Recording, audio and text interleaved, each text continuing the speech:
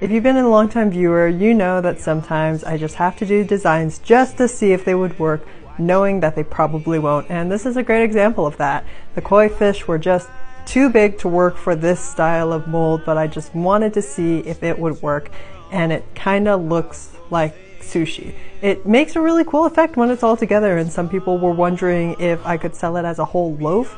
I think what instead I'm going to do is I'm going to get some oval molds and then make mini versions, like mini koi ponds with one koi on top of the oval soap for each soap loaf. I think that's going to be like a remake of this soap, if you will.